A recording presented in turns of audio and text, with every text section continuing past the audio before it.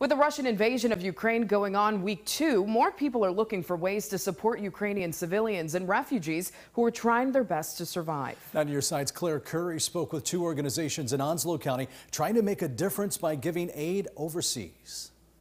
Local businesses and churches in the East are coming together to help Ukraine in their fight against Russia.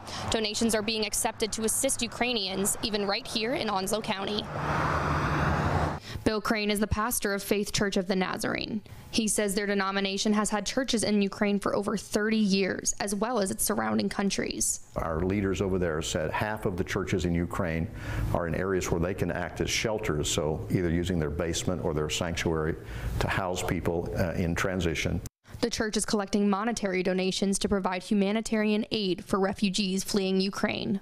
Churches there are gathering supplies with the help of donations from folks like us to provide basic necessities, shelter, food, water, and things that are helpful to folks as they're in this obviously great need as they're being pushed out of their country.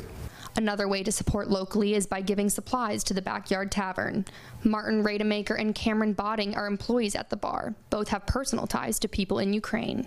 They know what's going on. They say this is absolutely, they desperately need this stuff. Getting it from Sneed's Ferry, North Carolina, and getting it over there to the Ukrainians who are currently, as we speak, fighting right now for their lives.